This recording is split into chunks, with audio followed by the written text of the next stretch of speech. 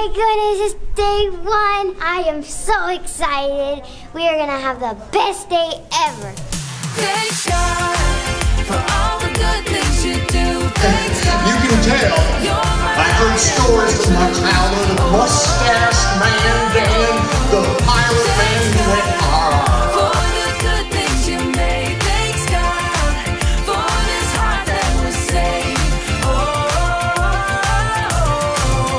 thanks God. It's the question of the day is, have you ever felt God really answer your prayer?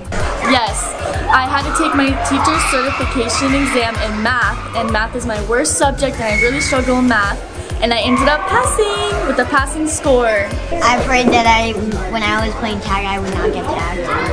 When I prayed and felt God really answer, it was when my dad goes on all of his drill and army trips, and he always comes back safe. Yes, because last year I prayed that Declan would be inside my group, and guess what just happened? All the waves when they crash, when they roar, so fun to ride up to the shore. Thanks God.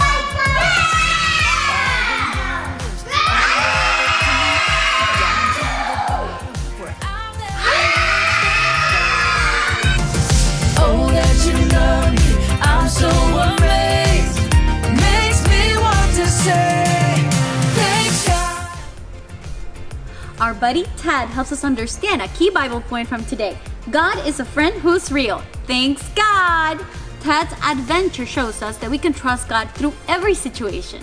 God gave him really amazing tools to live in his surroundings, like his ability to camouflage. This helps him find food. Just like Ted navigates challenges with the tools that God gave him, we can also navigate our challenges with the tools God gave us, like love and wisdom. Remember, no matter what we face, God is always guiding us every step of the way.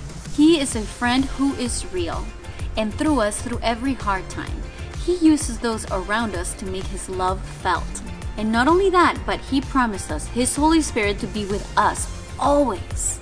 So let's live with the confidence that God is a friend who is real, a friend that we can feel through all the people around us, helping us through all the difficult times. Now, remember, at the end of the week, we're gonna have a competition of whoever knows all of the Bible verses. So, make sure you practice today's Bible verse. And here it is. We believe and we know that you are the Holy One of God. Whoa, finally, I've got the perfect map to find the lost heavenly underwater treasure. I just need to follow these directions and follow it all the way north. Follow it all the way to the north. Hey, which way is north? You know what? I brought my handy dandy compass, which should help me find the way. Hey, compass, which way is north? How does this work? No one ever taught me how to use a compass. I guess you just follow one of the hands. Which way? This way? Okay, let's see. Okay, I think it's this way, guys. Well, this is gonna sound crazy, but I think I just saw a pink shark.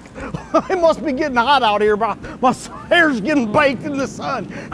But guys, this is the only map I'll need now that I know which way north is. Let's get, wow!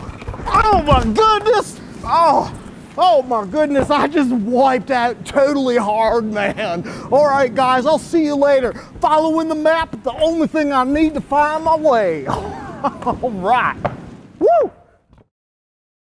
It's the end of day 1 and I'm so excited for day 2. Today was the best day ever. See you in day 2!